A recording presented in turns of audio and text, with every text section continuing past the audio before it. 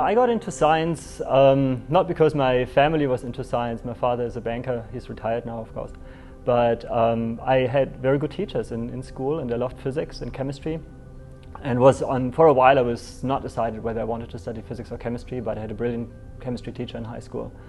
And I studied engineering chemistry, so a chemistry degree with a bit of engineering thrown in.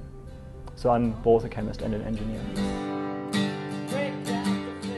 So what you've seen today is one fiber optic sensor that we developed. It's a fiber optic sensor for strain and vibration, and we use it to pick up the vibrations of a guitar body. So the fiber optic guitar sensor, for example, is not just a pickup for a guitar. It also is a very good vibration sensor as such.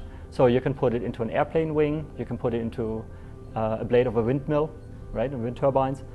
You can put it on machinery, you can measure strain in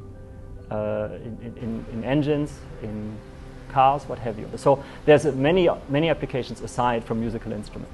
The other sensors are used as sensors for drinking water quality, environmental contamination. One of the things we need to know is that our sensors are only recording the vibration we're interested in, so they have to be noise-free. They're not supposed to pick up electronic noise or optical noise because our laser intensity changes and so on. Now, the best way to figure that out is to actually listen to the vibration signal coming out. So plugging the sensor into a headphone and just listen to your sensor. If you place the sensor on a guitar, then what you should hear is a really pure guitar sound. And only when our sensor is good enough that it fulfills hi-fi requirements, then we know it is really noise-free. If it's good enough for a guitar, it's good enough for everything else.